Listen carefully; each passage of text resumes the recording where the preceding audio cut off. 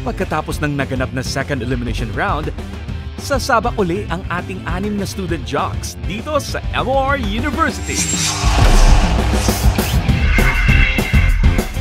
Hindi lang tungkol sa radyo ang kanilang dapat matutunan, kundi pati na rin kung paano ang wastong paggamit ng social media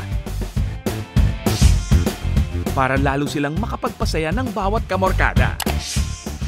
At si Prof. China Pops na ang bahala sa kanila. Doon tayo papunta. So, hindi natin pwedeng pigilin yung progress, lalo sa radyo. Because radio is a very flexible medium. Kailangan natin mag-adjust lagi. So, what's next for radio? Sa MOR 101.9 per se, kailangan natin we realized years ago na we needed to have a digital presence. So, we wanted to emulate what DZMM was very successful with, yung DZMM teleradyo. At mula noon, malaki na talaga ang pinagbago dahil may MOR TV na ngayong may enjoy ang bawat kapamilya. High-tech na talaga tayo, kamorkada.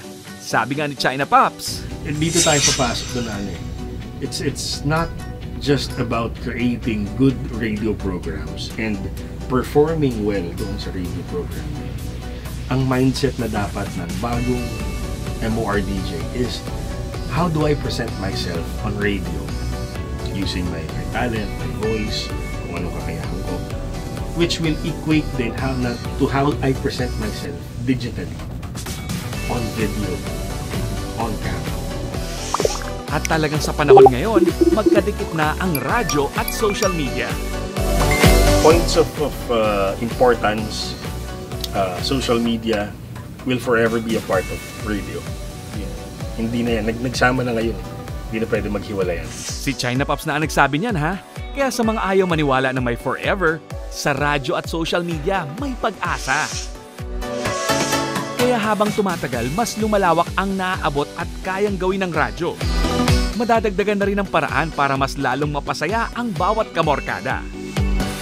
Pero di rin natin dapat kalimutan na maging responsable sa lahat ng ating ginagawa gamit ang technology at social media.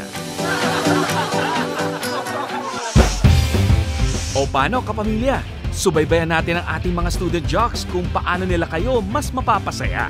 Kaya wala pa ring iwanan dito sa ating MOR University. Ako ulit si Prof. D. Digong Dantes. Class dismissed!